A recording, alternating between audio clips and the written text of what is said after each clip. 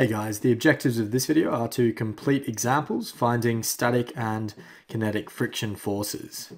So our first problem that we're going to be looking at is one involving static friction. We have this problem here. We've been given that the block is not moving. So we have a block on a slope of 30 degrees. Given that the block is not moving, let's find the coefficient of static friction. So we've been given that the mass of the block is 10 kilograms and acceleration due to gravity is 10 meters per second.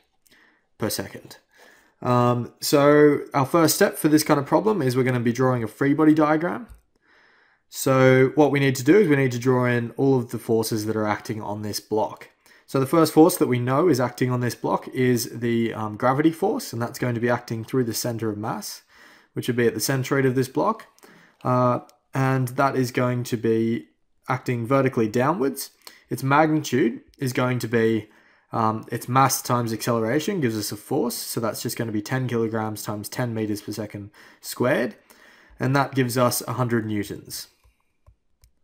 So that's our gravity force. The next force we know is going to be acting is going to be the normal force. So that is the force that the slope is exerting back on this block. And it acts through the center at the base here, and we'll draw that upwards, and we're going to label that as N for normal.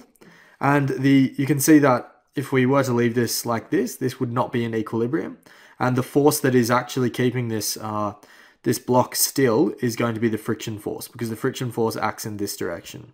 So it acts perpendicular to, it acts in the opposite direction to the movement of the block. So the block is wanting to slide